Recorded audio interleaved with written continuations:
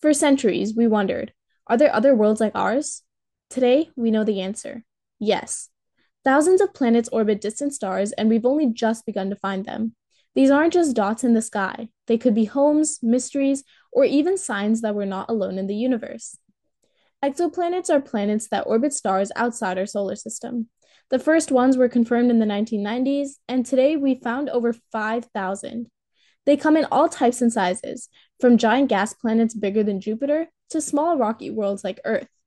Some orbit very close to their stars and scorching heat. Others are far out, cold, or even drifting through space alone with no star at all. The most common way we find exoplanets is called the transit method. If a planet passes in front of a star, it blocks a tiny bit of starlight, causing a small dip in brightness. Telescopes like Kepler and TESS watch thousands of stars, looking for these tiny flickers. By measuring the size and timing of the dip, scientists can figure out the planet's size, orbit, and even how far it is from its star. But it only works if the planet's orbit lines up just right with our view. Another method is called radial velocity. A planet's gravity tugs on its star just a little, causing it to wobble. That wobble shifts the star's light, which we can measure with the Doppler effect.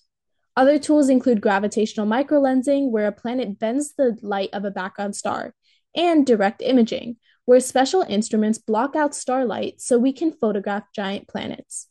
Each method reveals something different, and together they give us a clearer picture. Why does this matter? Because each planet we discover helps us understand how planets form, evolve, and survive. We can estimate their sizes, orbits, temperatures, and sometimes even detect what's in their atmospheres. Some may have clouds, water vapor, or gases like oxygen. And that brings us closer to one of the biggest questions we can ask.